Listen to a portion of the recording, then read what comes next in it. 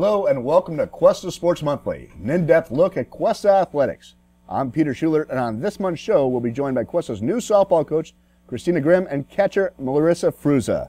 We'll also welcome track and field coach Brian Loker and all-conference hurdler, Calvin Herman.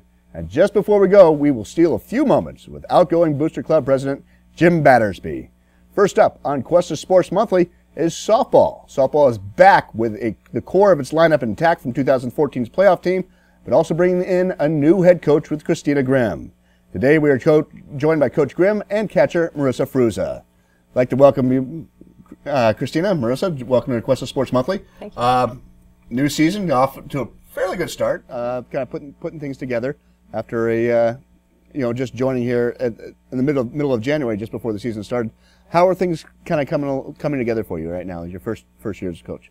I've been really impressed with this team's ability to gel. I walked into a team that was already really well bonded, and they've been very welcoming to me and adjusting to different coaching styles. So I'm really hopeful for a conference. I think we're a really amazing team, and if we rise to our own potential, I think you'll see us coming into postseason. Now you're in a unique position. You're a former Cuesta athlete. I am. But this is also your first kind of head coaching position. You played at 3 different colleges. Yeah. You played here as a local star at Morro Bay High School. Kind of, are you drawing on any of those past coaches, or where are you kind of picking up your coaching philosophies from? I think it comes from all of the coaches that I've worked with, from my 14-under coach who turned me into a real softball player. That's where I learned to be tough. Before that, I was kind of just like, I have a hangnail, I don't want to play today. And he turned that around in one season. All the way through my 16-under and my gold ball coaches. It's all, when you run a fast schedule like that with small teams, it's a very different mentality than when you have 20 on the field and you're trying to get reps for everyone. So I think especially my travel ball coaching has been very valuable in working with 11 on the field, 12 as a whole, and running the schedule with 40 games in such a short time. Yeah. Now, Marissa, you're part of that sophomore core that's come back. Yes. You're the catcher. You're a leader on the field. Yes. So it's kind of an important position. What kind of some of the things that you've developed, your team, that group has developed after losing their coach in the fall, and then trying to put it back together without a coach until Christina joined you? What have you learned as a player? I've learned to be very flexible as a player, coming in, having a set coach, but then all of a sudden losing one and gaining another one. It's more of flexibility, having to cope with different coaching styles, different attitudes, so it's been a ride, but we've been going smoothly with it. It's been fun. It's been an experience. Now, has that sophomore group gotten together and talked about these changes? We've talked amongst ourselves, but then as a team, we've gone to we came together, gotten closer, being, you know what, we have to stick together, help our coach out and help each other out, and we've had a really strong connection with each other. Now, having that core, are there things that you've come into and been surprised by, or how has this group worked with you and your philosophies? I think if anyone walks out and watches our team play, you're going to be very pleasantly surprised by the core of our infield right through the middle. We've got an amazing catcher, we've got strong pitching, we've got middle infielders and a third baseman all coming back as sophomores. Savannah Johnson in center field is just a pleasure to watch. And so despite what this team has been through, I think what anyone will be continually impressed by is just the raw physical talent on this team and their ability to push through. Maybe something that's benefited from what they've been through the fall is just the ability to focus on softball above all else. Yeah, you're returning the Conference Player of the Year, Brio Jala, first team All-Conference, Michaela Strum at second base, second team All-Conference at third base with Aaron Pennington, center field another first team All-Conference player with Savannah Johnson. Then you have Gabby Masari moving over from catcher to first. You moving into the full-time catching position this year. For you, Marissa, what are kind of your hopes coming into your sophomore season, and what are the things you're looking at personally? Well, last year I know I had a rough start being, starting and stuff like that. But this year I've improved. I improved in myself with my character and my attitude, and it's been paying off. Out in the field, I've learned new things every day with my teammates and my new coach. It's just been a pleasure working with all of them. So this year I'm expecting big changes and a lot of fun, a lot of success. Now, you guys did have a lot of success last year. Yes. The first playoff team in 6 years at Cuesta College. Yeah. Are there things that you bring back that you translate and bring back to the freshmen that are coming in and kind of bring them up to speed with you guys? Have you guys been able to do that as sophomores? Yes, we've been teaching them that, you know, with the mentality, keep moving forward. Forget about what happened last inning, last play, every pitch, keep moving on with a new mentality. And with these new freshmen, I want them to give a good example. That way they can lead next year when the sophomores go away. And so we're working with them, and they're doing a really good job. Now, kind of, Christina, you played on a playoff team here, actually All-State for us again. And what are some of the things that you see as you assess this group and your expectations as a coach and kind of moving forward from here? I think that one of the strengths of the team is that short memory that Marissa was talking about, but also a long tradition of really excellent softball at this school. Whether we come and go through our for our postseason play, we have a lot of really great athletes that have come from this school, and they can draw from that as much as they can draw from each other. Also, the fact that whenever we're in a tough position, given the experience of this team, their post-conference play as well, we have really spectacular plays that are just waiting to be had, and the physical talent to pull it off. Now you talk about, you know, the players that have come through here. A lot of them, like yourself, were local. What are some of the things that you're saying? You know, you haven't had an opportunity to recruit. You came in here as the season was going. There was, I think, schools. You said the board approved you on January 15th, and school started on the 18th, I believe. Yeah, so I there think our wasn't, first game was the 30th. wasn't a lot of time for you, but as you're kind of you're a couple months in. Are you kind of building a program identity that you feel comfortable with, and what are some of the things you would do to kind of bring in those recruiting local high school kids that you? I'm really benefiting from the reputation of this team. We've already been contacted by some young ladies who are interested for playing for us next year. I think one of the benefits of being a local kid and having been a solid athlete as far back is that I have a little bit of name recognition, enough that people are willing to point kids in my direction. So that's also been beneficial. But just knowing a lot of people in the community for a very long time, I'm starting to get phone calls from other coaches to see what's going on over here. Everyone's curious to see what's going to happen. So that's been very beneficial, and next season is looking just as solid as this one. I know, as a former Cuesta athlete myself and coming back and being a coach, what has it been like for you coming back, and now these people who were the coaches around on campus and your teachers when you were there, what's it like for you coming back here and now that you're their peer? It's been quite the experience, and especially being as young a coach as I am, the temptation is always there to fall back into kind of a player mentality, and I think the team has been very generous in their time, kind of letting me differentiate between the last time I was on this field and now being in charge of the field as a coach. But it's very nostalgic. It was Cuesta has been one of the most positive softball experiences of my life, and so I'm very grateful to be back at the school and to give back to the school and to the team what it has given to me. All right, well, that does it. Cuesta softball on the road to the playoffs again, hopefully. We'd like good luck to the Cougars in conference and the rest of the season. So coming up next, we'll take a look at track and field with Brian Loker and Calvin Herman when Cuesta Sports Monthly returns. Coming up.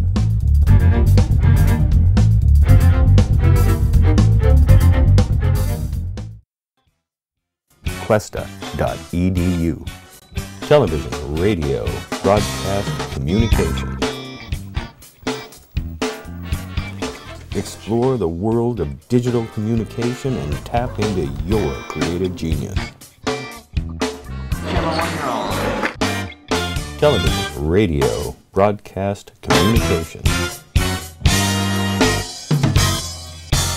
This is your boy, the DUI, and you're listening to KGUR.org.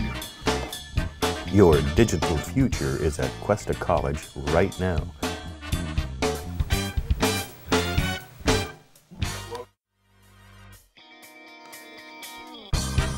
Log on to Cuesta.edu now for enrollment dates and class information.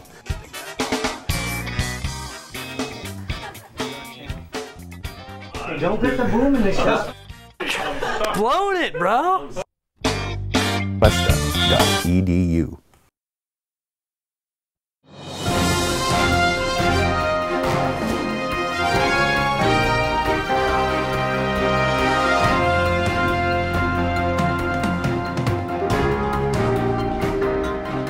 On campus with Cuesta Sports Monthly. I'm Peter Schuler. We are joined by track and field coach Brian Loker and star hurdler Calvin Herman. I'd like to welcome Brian and Calvin to Cuesta Sports Monthly. Track and field off and going again. You've already had the Slowtown Track Classic to start the season. Coming up hopefully next month we have our WC Coast Conference, so we'll have another home meet coming up. So far, end of the season, Brian, what's kind of like the outlook of the season, how are things coming together for you? Things are coming together great. We have a lot of returning second years and third years who have contributed to the program quite a bit, and being able to get that first year under your belt and then be able to contribute your second year or third year and really be a scoring difference for the team is a big deal for us. And we love those guys, really great leaders on the team, and our men have just taken it all and really gone forward with our team goal of trying to win a conference championship for the first time in Cuesta history. Now, is that part of are you stacking the team from last year, or is that part of it, or is it just one of those things of the happy circumstance for you guys? I mean, it's ended up being a happy circumstance. We had eligibility issues and injury issues last year, and last year was a pretty tough year for us. Actually, we were a little understaffed in terms of our team. But this year, the guys who we weren't able to run have all come back. They're all contributing to the team. They're all here to win, and they're all helping each other get where we need to be. You did have a big win the first time, the WC North meet in Bakersfield. Kind of set you guys on the right track for conference, you think? Yeah, I think that was, since I've been here in the last 8 years coaching with track and field, I think that's the biggest win we've had since we've been here. So it's a good indicator of good things to come, and our conference is pretty tough this year. Santa Barbara City College has a great teams, and they're going to have some individual champions by the time conference championships coming around.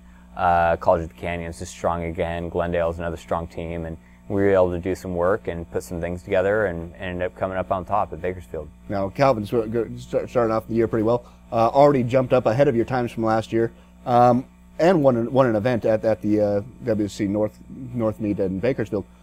Kind of as your sophomore season coming in, what were kind of your hopes and what were you kind of looking at coming in? Sophomore year coming in, I was just kind of hoping to improve a lot more on my hurdles, just like getting used to the 110 height because they go up 3 more inches from high school. So then my sophomore year, just my 110 hurdles have gotten a lot cleaner and smoother. And then, I don't know, just trying to get really in shape. And now, your freshman year, you came out and you did cross country. This year, you didn't do cross country. Did that make a difference for you? Did it allow you to get used to the hurdle height a little bit, or train more for track? Or yeah, I think it's definitely made a difference because we would be working out more in the gym. You can work out heavier, and it's shorter, like shorter durations, heavier weight. So I feel like that's just been helping me work out, being faster and quicker. Right, your longest race right now is the 400 meters, yeah. So you don't need that 3-4 miles out of you then. Okay. Now, Brian, you have a great team, but it's all individual events. Kind of, where's your focus on? I know you're talking about your conference championship this year, but how do you is it just focusing on individuals and hopes the team gets forward, or how do you keep a team atmosphere? At Cuesta, I think the things that we've tried to focus on here is we feel like we can score a lot of points in our conference standings in the technical events. So even though we don't have great pure sprinters, we have fantastic hurdlers. 110s have always been really good for us, as Calvin's proving this year. The 400 hurdles are also a great event for us. We have a fantastic atmosphere and dynamic in the distance events. And since I'm able to work with the athletes full-time in the fall and the spring, we try to get as many points as we can there. And the other avenue I think is really can be a shining star for us in the future is getting pure throwers who are less interested in the football type of thing and just want to get better from football, from a throwing perspective. So that's something that we're tapping into. We've got better throwers this year than we have in many years in the past, so in a lot of depth from almost every aspect. It's nice to have the throwers. Cuesta football has been undefeated since 1979, but we won't go into that too much. Right. But we talk about the sophomore leadership and stuff like that. Calvin, do you feel like you've had to, or have you just naturally moved into more of a leadership role as a sophomore on a veteran team? I mean, coming from the freshmen looking up towards the older people, I guess I've become more of a leader just with the stretching and trying to get team camaraderie, like everyone, associating with everyone, like showing that the sprinters can get along with the distance people and the throwers can get along with the distance and sprinters. Because you had your cross-country time. Yeah, so now I feel like I can join both those people, or is what I've been trying to work on at least. Now, Brian, you talk about your ability to coach with the distance guys and work with everybody, but you also have put together a nice coaching staff. You want to talk a little bit about some of the people you've put together to help you get to your conference titles? Tara Kulikov, who we added last year, is a fantastic technical coach for the hurdle events. I mean, she's helped develop, Calvin from a cross-country runner to this guy who's leading the conference in the 110s and top 5 in the Southern California right now in the 400 hurdles, and has already surpassed his PRs from last year. So you take someone who has the technical skills to teach an event like she does, and someone who has the motivation like Calvin to excel and to work hard, and it's a perfect combination. She got to work with them all fall and had that opportunity there. So that was great. Additionally, we've brought on David Burton this season. He's actually a former record holder at Chico State and also competed. Yeah, exactly. A great school to go to. And he ran at Cal State University Northridge also. So a very good decathlete back in his day, still doing masters running himself. And he's been really instrumental in kind of the foundation of our jumps crew and getting those guys where they need to be. So we have a very, very dynamic jumps crew this year. They're very good at all the jumps, and that's been a strong piece. And then also getting Kathy Devaney, who is a long time, San Luis High grad, Cal Poly grad, been in the area. She's helping to grow our throws right now. You have the relatively new discus hammer ring and all those other facilities out there that kind of jumped up a little bit. Yeah, absolutely. So it's been fun. And then we still have Mike Kinter out there a little bit. Kinter's still doing his thing out there. We have a lot of pieces this year. Chris Emanuele's joined us. He's a former alum. He vaulted for us quite a few years back, and joining Jan Johnson to help travel to some of the meets, get some of the technical coaching in. Now, Calvin, for you, again, you've already surpassed your times from last year in the 110 and the 400 hurdles. Which one's kind of your favorite there? You know what? I think I would have to like them both equally. I mean, I like the one whether I do more or whether I do better at that meet. So, so they're pretty equal. As long as you get to run fast and jump over something, you're pretty happy. Pretty happy. Okay. Now, Brian, we just had the last bond, and if you could talk to me a little bit about what your expectations. You have the Fairbanks cross country course, which is where your runners train, the Harriers. And then you also have the Cuesta track and field complex, which is still growing slowly and incrementally. Kind of what are you looking at for the program on those two facilities? I've put together a strong vision of what I'd like to have out at Cuesta, and we have absolutely fantastic facilities. We just need to continue to develop them a little bit more. In the future, right now the state meet goes to Woodward Park every year. Southern California Regional Championships sort of rotate. We'd love to host a cross-country championships out at Fairbanks. We already have the facility to do that. We just need some area to house people. We have hosted the state championships back in 1998, but it's been a long time to bring things back to Cuesta. We would love to do that again. And from a track and field perspective, we'd like to switch the hammer and discus cage so that we're throwing into the wind, which gives the lift and farther throws. And we need the stands to help put some people in so viewers can watch and support our events. And listen to some great music and watch some great events. Exactly. So that does it here for Cuesta Sports Monthly. With track and field, we'd like to thank Coach Brian Locher and star hurdler Calvin Herman for joining us. When we return, we'll talk with Cuesta Athletic Booster Club President Jim Battersby.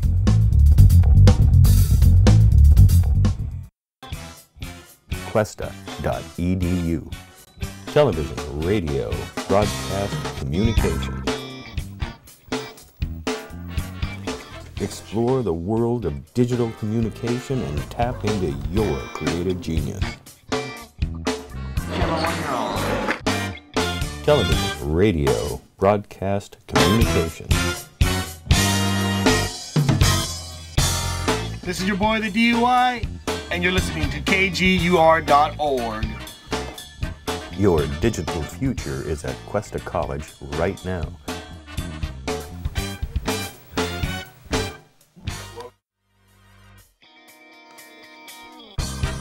Log on to Cuesta.edu now for enrollment dates and class information.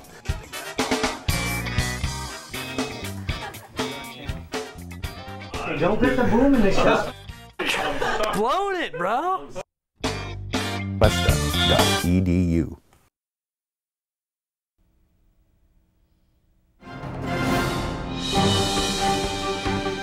We're back with the current president of the Cuesta Athletic Booster Club, Jim Battersby. Jim is here for his final episode, one of our favorite guests here. Jim is moving on out of the presidency, and we'd like to have Jim, thank you very much for joining us again. And kind of, you're moving on now. You've been here in San Luis Obispo, former educator here at Cuesta College and at Cal Poly. and now you've been in retirement, and now you're moving on. So you're going up to the Bay Area? Is that? Going to the Bay Area. We're going to reside in Walnut Creek. I'm from the Bay Area. Spent like 50 plus years before I came down here. I've been here for 19 years. I call it kind of like a extended vacation. I love it down here. It's a great place to live. The quality of life and everything is excellent. But I do have a brand new granddaughter who's 6 months old. I haven't had a chance to see any of my grandkids really grow up. My wife's professional situation has changed. I have family up there. I have a few high school and college mates that are still alive that I can check in with, and it's going to be a nice move. Not an easy one, but it's going to be a good move for us. Almost 2 decades down here. Yes. And we've been spoiled by having you as the president and as a co-worker here at Cuesta College. Just want to say, now that you got to go up there and spoil your grandkids. So, Yeah. What are some of the things that you feel, as a Booster Club president, that were most important for you as a supporter of Cuesta Athletics? Okay. Well, I think like a lot of things around here, the boosters really evolved. Primarily as a fundraiser historically, but we really accelerated that. We did a lot of great things. Several banquet type things. We had Jenny Finch, which I will always consider a highlight for a fundraising dinner. We had Ronnie Lott. We had Steve Mariucci. So we had some nice big fundraisers. We've gotten more conservative the last few years. Less time involvement to do things like raffles for the Super Bowl, raffles for Green Bay Packer games, and even to the point now, and this is kind of funny, we sell chicken and ribs once a month out by the track. Winner chicken dinner? Winner chicken dinner applies totally to this situation. So we've been really active. The faces have changed, but the enthusiasm is there. We have a nice balance of experience and youth, and it's really been an asset to the athletic program. Now you've been an athlete yourself. You've been an official. You still coach at the very pee-wee level with middle schoolers. And, Yes. So what kind of for athletics? What's the importance of that, and why should people be involved with Cuesta Athletics and Cuesta Booster Club? I absolutely think I love athletics. I have been involved with athletics as long as I can remember, probably 4 or 5 years old. I always involved my children, my 4 children. I think you need to be well-rounded, so all my kids are good swimmers. They can run a bit. They have good, healthy habits, probably way better than mine at the current time. So totally. And the community college, I think, is the level I really love because it's so accessible, it's so comfortable. It's not the big-time NCAA situation. You can literally just drive up and go to a game and interact with the coaching staff is very accessible, and I feel like the staff here are my friends, not just fellow workers. And I feel the same way about the Cuesta Boosters, that we're friends. And athletics delivers a lot of powerful lessons, and they're good life lessons, and I really believe in that process. Yeah, I know talking to some of the other coaches, they're very disappointed that you are leaving and understand that you do have bigger things to do. And I think you've been recognized before about having the Fan of the Year distinction. Yes. That's something that's kind of done, and the name of Alberta Deutsch, Yes, very big yes. booster for the Deutsch family, Definitely. including Dan Deutsch, your husband. Being the Fan of the Year, what are some of the things that you take from that? I mean, that's an important thing that not only recognized by the Booster Club, but also the coaches themselves realized that you are a special part of the athletic department. Is that something you kind of figured you were? I would hope so, but I'm not trying to be. I'm not humble about this. It was well earned, but it was a love. The coaches know me because I come to their games. I talk to them off site. I get involved. I try to keep up on everything, and it keeps me going. It keeps me sharp in many ways. So I'm proud to be a fan of the year. Alberta and Dan Deutsch are dear people, and they're wonderful people. Dan continues to be, and I'm very proud. I was the second recipient of that reward. The first, I can't recall her name. She just passed away. Monica Satterwhite. Monica Satterwhite. She was a beautiful young lady also. So yeah, it's humbling. I appreciate it, and I didn't work for it or anything. It just was kind of a natural flow for me. I guess we do pull on you here at Cuesta Sports Monthly. You're a frequent and chosen guest out here. We really like having you on here. But also, you've also helped in part of our broadcast for the Cuesta Sports Monthly. We just did basketball a couple of weeks ago. One of the things that kind of want to say is thank you for what you've done here, but not only for the athletic department, but also for our broadcast production here. That's been one of my favorite things to do. I think Randy and yourself and others. I think I finally got the basics down right, and I wasn't talking over play-by-play and stuff toward the end. That's just the involvement I love, and I'd never really done too much of this before, so it was a chance for me to get into something new, and it kept me stimulated and everything. So I appreciate the opportunity to be able to do that stuff, and I hope I can do something similar up north. I think everybody appreciates your hands-on approach as a Booster Club president. But what are some of the things, now we have the big bond that just passed, what are some of the things that you see that the Booster Club can help, or what's kind of your view as a Booster Club president? There are some interesting projects that have been proposed, and I don't mind speaking about it. One is a up-to-date kind of enclosed score booth for both baseball and softball. We've kind of tried to stimulate that a little bit. Hopefully the boosters will continue to push that particular thing, and then just aid every sport in every way they can through fundraising as well as volunteer support. All right. Now, as you leave the Booster Club, as you move on to your next phase of your life, Audrey Dodd is going to be moving in, former softball player at Cuesta. And so tell me a little bit about your successor.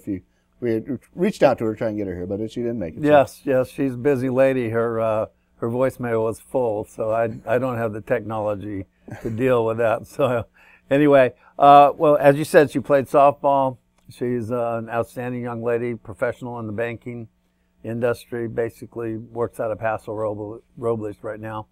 I always told her when she's accepted vice presidency, she was a heartbeat away from the top job. So she has officially taken over, and I think you'll find her very, very delightful, a wonderful person to work with, and she'll keep the board going in the right direction. So she'll be definitely an asset.